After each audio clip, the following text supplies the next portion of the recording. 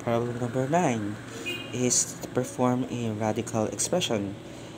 So perform the indicated operation. So to add radical expression, kinahanglan pareha sila og radical.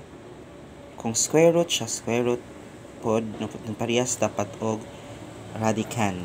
No, dili ka maka-add if dili sila parehas og radical at the same time radicand.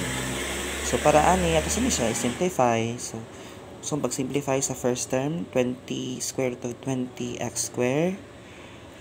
So masulat na imo to square root of 4 times 5. Magawas nimo ang perfect square, x square. So x square is just a perfect square plus cube root of kinangita tag perfect cube. So ang perfect cube diri is 8.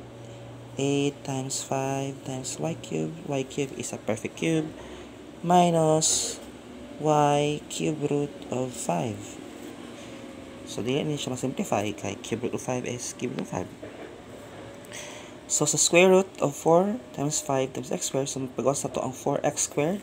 So, the square root of 4x squared is 2x square root of 5. So, napilin ang square root of 5 plus cube root of 8y cubed, that would be 2y cube root of 5 minus y cube root of 5. So, combine like terms. So, naatay makombine. So, remember, di nato ni makombine ang square root of cube root, although pareha sila radicand, but dili sila pareha sa index, so dili na to ma-add. So, ato lang ma-add is aning cube root kani silang duha. Since this is 2y minus y is equal to y, so it means 2y minus y is y, then you copy the cube root of 5. Since dili na sila parehas ang index, then this is our final answer. 2x square root of 5 plus y cube root of 5.